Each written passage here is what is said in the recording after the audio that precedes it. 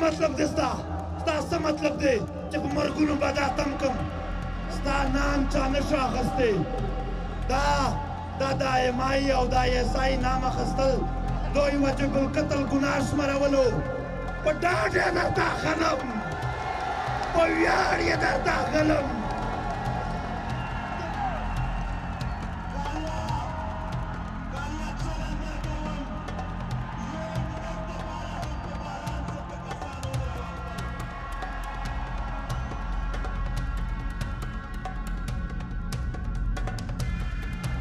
जनाब साहिबजादा कासिम साहब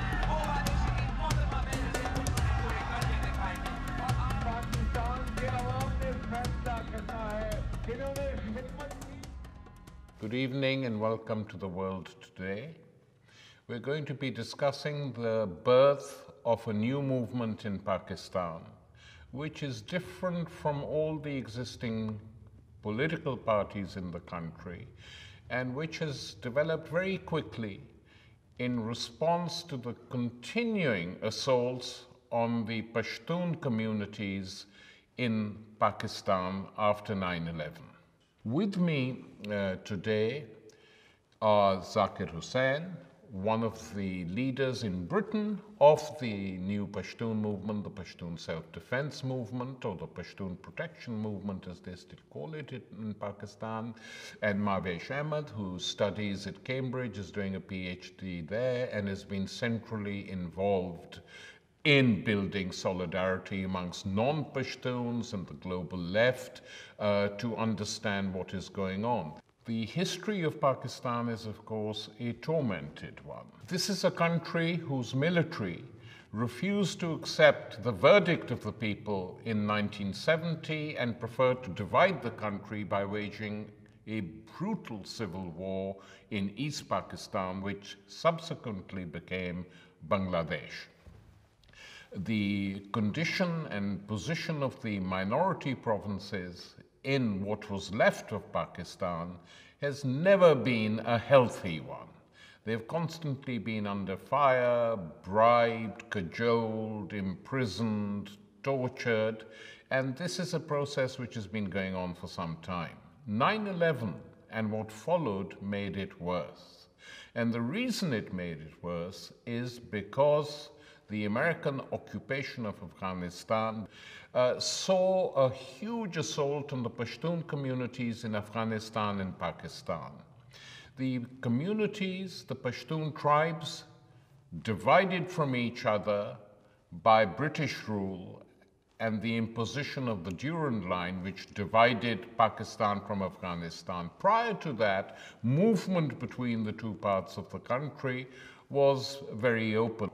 But effectively, the area has been under martial law, under military rule, despite the political facade, because it's a strategically extremely important area in the country now. And the people who have been suffering the most in Pakistan are the Pashtuns. This is the historical background to what is happening now, that after long years, a national movement has emerged, the Pashtun self-defense movement, whose aim is very straightforward: to defend the human and civil rights and social rights of the Pashtun people. And the interesting thing is that with the Pashtun spread all over the country, huge Pashtun population in Karachi, in Lahore, in other cities, internal migration in the search for jobs when the country was being industrialized, there have now been large gatherings of Pashtun people in Karachi,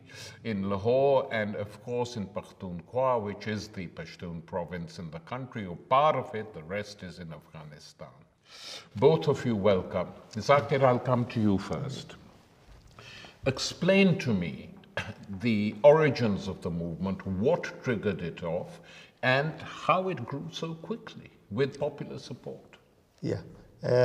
First of all, thank you very much. Pashtuns have been on the geographical location which has always been very hot area, historically speaking, geographically speaking, and strategically speaking. After the death of Naqibullah Masood. Who was Naqibullah Masood? Naqibullah Masood was a very common social media. He was a model. Yeah. It was due to corruption of the police, corruption of the organizations. And he was taken and then martyred, and then he was killed. But after his death, it was disclosed that it was not only Naqibullah Masood. There were more than 400 Pashtuns, boys, young boys, who had been killed. So when that came out in Karachi, there was a concern about, and people were thinking about it, that where are other missing persons who have been taken from that tribal area, from Swat area, from other areas. And it's astonishing that almost 34,000 persons are missing. So the total figure of those disappeared, probably killed, is 34,000. 34,000. Okay. So those all things, those all concerns, those surfaced. And it was a spontaneous movement which was launched by the ordinary Pashtun youth by themselves, taking no sort of guidance from any political party. It was a spontaneous movement. And you know, the movement is the best teacher, it's the best guide. During the course of the movement, they got trained on political issues. They learned through their own experiences. Yeah. So who would you describe as the leaders of this organization, and what is their age group? The leadership itself is definitely Manzoor Pashti, who's 27 years old. Yeah. He comes from Masood. he is from the Masoods, and he is part of a generation of young Pashtuns from what is called the tribal areas, an area still governed under colonial era laws of collective punishment, areas that around the world are known for drone bombardments, for being suspected of being hubs of militancy. He is of the generation that have escaped because of war, these areas, and been forced to live in refugee camps. And there is literally, has been a huge outmigration of young Pashtuns, of so-called, from these tribal areas to other cities around Pakistan because of this war. And every time they come to these other cities, what happens is that because of existing racialized tropes about the Pashtuns as backwards and tribal and terrorists, you have other ethnicities, especially Punjabi, which is the majority ethnicity of which you and I are a part, that they say we don't want Pashtuns here. There's a huge amounts of ghettoization because of that. Similarly, in 2014, when the Pakistan Army launched a massive operation called Operation Zarb-e-Azam in Waziristan, what we saw, and this was an operation that was launched, with the full support of Barack Obama and David Cameron, with the full support of all of the foreign correspondents, all of the diplomats, because the idea was, we're going to get all of these militant groups. People were not warned. They were bombed in the middle of the night. 1 million people had to flee by foot in the middle of the summer for 3 days. I reported in the refugee camps that they arrived to, there were people whose children had died on the way. There were people who had lost brothers and sisters and fathers and mothers. And a lot of these Pashtuns who had run away, and this is the kind of generation that both the leadership and a lot of the people taking part in the protests are from, when a lot of these people arrived and afterwards tried to leave these refugee camps, they were met with blockades in all of the cities with chief ministers and politicians saying, we don't want them to settle here, even though these people are technically absolutely Pakistani citizens and have every right to live wherever they want. Yes. We even saw the very famous filmmaker Sharmeen Obaid Chinoy tweet out that she doesn't want them to come to Karachi. And she was harangued and criticized for that. The kind of racialized tropes about Pashtuns is widespread in Pakistan and justifies a lot of violence by the military, but also by a lack of empathy and a lack of knowledge about what's been going on in the rest of the country. The situation is very different, but upper middle class reaction to the Bengalis was not so different in West Pakistan. Yeah. Especially in Karachi, in some of the Punjabi cities, people felt we're superior to the Bengalis. Our skin is lighter. The Bengalis, after all, are only recent converts to Islam, unlike us. Total nonsense, by the way. And they can't quite say that about the Pashtuns because, the Pashtuns, if one's going by skin color, are fairer. But what they can say is that these are tribal nobodies, upstarts, and a class attitude begins to play. Do we want these people in our city? I'm very shocked what you've said about Chinoy, that she tweeted out like this. The same thing, the other group that's being disappeared, the Baloch, also face similar kinds of accusations of being backward and tribal and hierarchical. But what's interesting about both of these communities that have been violated, disappeared, killed, tortured, is that when it comes to progressive movements and organizing, they have a huge and long history of progressive organizing.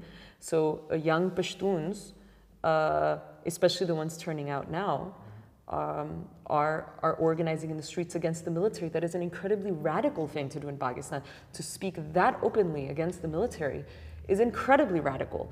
In the same way, in the Baloch areas, you have had actually a huge mobilization among Baloch women who have come out, and because boys and men get picked up, Baloch women are now the faces of the missing persons movement. And that defies all of the stereotypes about these communities as backwards and tribal, etc.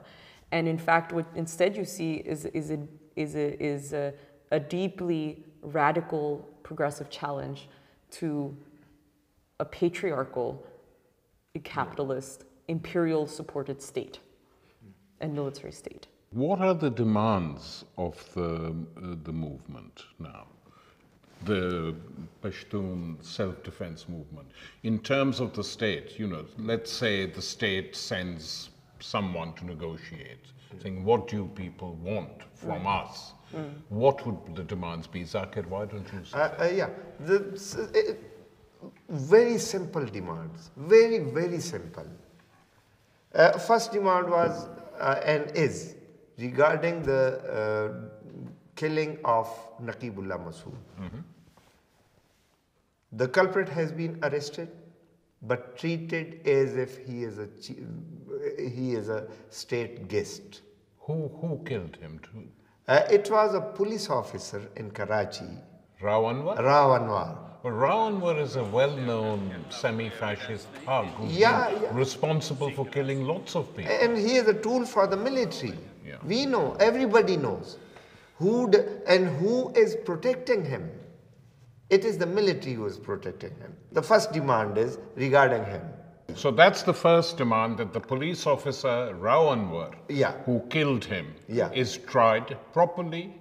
And tried and investigated properly. Okay, that's the first demand. This is the first demand. Okay. Second demand is regarding the checkpoints, the checkposts in Pakhtunkhwa. In Pakhtunkhwa and tribal areas, both. That is really an example of disgracing a person, humiliating a person, a nation, women, children, equally, everybody is disgraced and humiliated there on those checkposts. Not to take away the dignity of the people Yeah, from not them, the which dignity. happens at all checkpoints. Yeah. You know, Palestine, Israel is a key example. So Yeah. what you're suggesting is that what is going on Yeah. in the Pashtun areas is very similar to that. Yes. Yeah. And the third demand is, it is regarding the missing persons. And the demand is very genuine. It is that, okay, bring them before the court according to law. Because the Pakistani constitution says that nobody can be arrested and kept under custody more than 24 hours unless he is produced before a magistrate. After 24, you are bound to produce him before a magistrate. But tens, scores of years have passed, and there are people who are missing. Mahvish, if we are to try and build a solidarity movement with the Pashtuns on a global scale, introduce them to progressive movements elsewhere, what would your main arguments be? Well, the first thing that I've found very interesting in terms of organizing solidarity work with the Pashtun self-defense movement is that there's, despite a lot of organizing all over the world against the war on terror, against imperial intervention, there's surprisingly little that people know about Pashtuns, despite the fact that Pashtuns were one of the first victims of 9/11. We have a lot of people talking about drones on the global left, and a lot of people talking about US funding for militaries like the Pakistani military. We had a lot of people talking about the Afghan war, and yet nobody knows who the Pashtuns were. And so the first work of solidarity is, of course, to learn about one another and to learn about the sort of lives and homes and experiences of the Pashtuns of Pakistan and Afghanistan, and of course, in this moment, particularly Pakistan. The second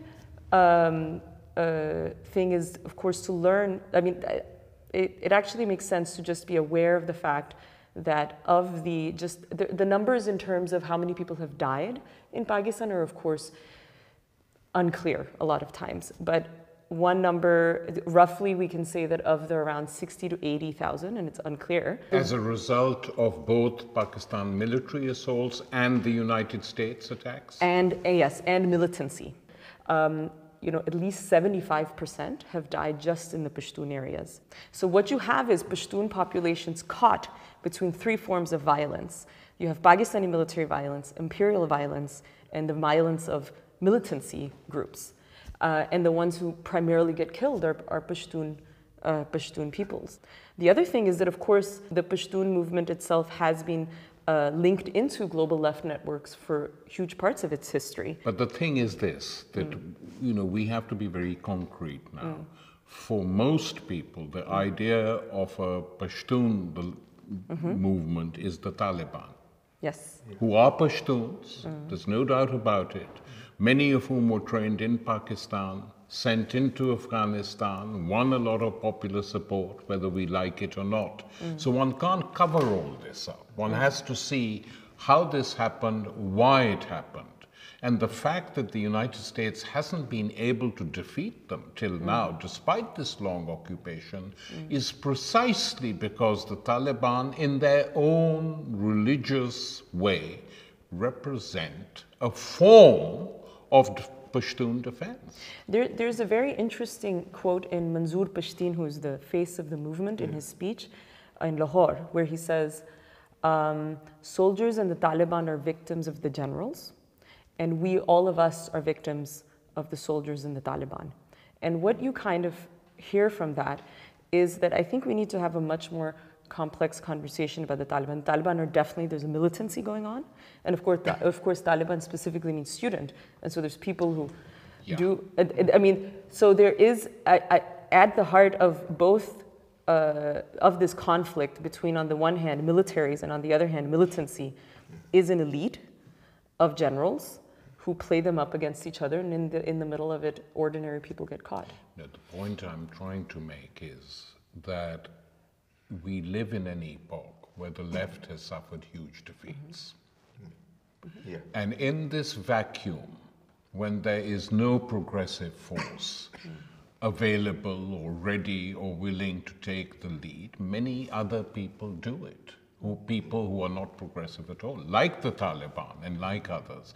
And this is a separate question, of course, but the absence of the left is linked to the whole collapse of the Soviet Union, etc., etc. But in the situation which exists today, I would argue that the emergence of the Pashtun self-defense movement is a very interesting sign of the first time spontaneously many Pashtuns who are neither in favor of religious militancy, who are not in favor of collaborating with the United States and the Pakistan Army, have come together and are agitating, marching in the streets of Pakistan, not Afghanistan. And that, I think, is quite significant, because if this carries on, it will spread into Afghanistan as well, without any doubt, sooner or later. So is there any form of organization, because even self-organization is organized? Yes, organization is very necessary. And this is too much a heterogeneous type of movement, that there are people from different political ideologies in this movement. Of course. And those ideologies can't be, I think it will be not a good treatment to it to bring it into one party. One party or That's one impossible. thing. Yeah, Yeah. National movements are always like that, by the way. These are genuine problems. Yeah. The genuine problems is that we know, as you told, that there were Taliban were Pashtuns. But this was a force made and created by on the first place by the international imperialism, and on the second place by the Pakistani military. Yes, no doubt about that. Yeah. Yeah. The operations were oriented against the people. No operation was never oriented against Taliban or any insurgency. It was against the people.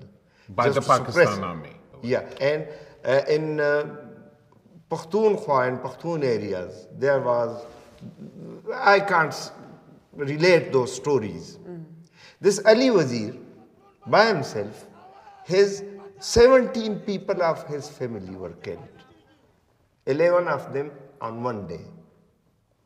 And Ali Wazir was arrested by at that time he was under custody.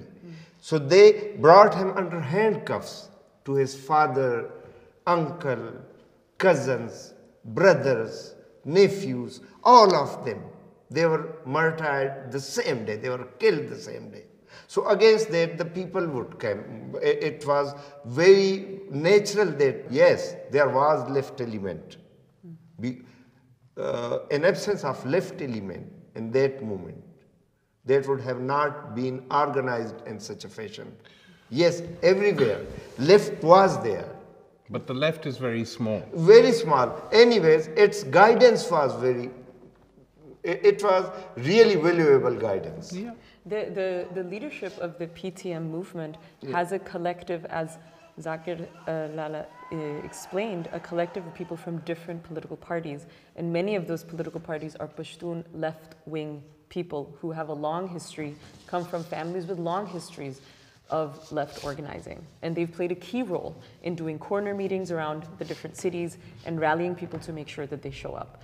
So even though it's small, it's also incredibly significant in ensuring that you have a very, very clear message coming from the PTM movement as well, which has been, you mentioned constitutional rights. It's been release or disappeared, stop putting checkpoints and harassing us on checkpoints, stop killing us in encounter killings, bring those who are disappeared to courts if there's any accusations against them, otherwise release them. These are kind of very clear and very basic demands that the movement are making, and the kind of guidance that, or the decisions being made are being made by a lot of key left Pashtuns. Okay, let's have last questions now. Do you think the movement in Pakistan is going to be able to achieve its goals on its own, or will it need to win over other parts of Pakistan, the Punjabis, the Sindhis, to their cause before any change is possible? I think no movement can do it, particularly in a situation in Pakhtunkhwa. No movement can do it with a solo flight. It will need other people. It will need people from other nationalities. Particularly, the only people who would help are the progressive people of the country. This is straightforward the thing. No rightist is going to do anything regarding the lives of the people and other things. It is the left which will be doing all those things. Though it is very small enough, but it can cultivate a thought there. And that thought is very powerful. It can only be done through those people. And international solidarity, as Mahvish said. Mahvish, what do you think we can do in the United States and Europe on this question? It's unknown. You know, people don't know it, they don't want to know it. I find by and large that these days so much has changed. You know, we talk about the Pashtuns in Pakistan. I mean, under 2 million people have died in Iraq. People are dying in Syria every day. 30,000 people were killed in Libya. Yeah. Because of the way in which these countries are run, you know, the citizens get exhausted, tired, the news isn't reported properly, so it's very difficult. So what would you suggest on this? I mean, of course, there's the issue of sort of overexposure to all of these stories. Not to mention Palestine. Yeah, Israel. Palestine, Syria.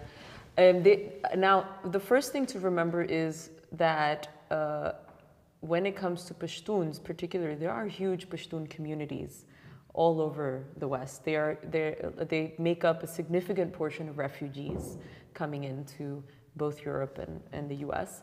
And what we're seeing actually is that Manzoor Pashtun, the leader of the PTM movement, is doing speeches on the phones to migrant communities and workers here in Birmingham, in London, in New York, in Copenhagen, and all sorts of places.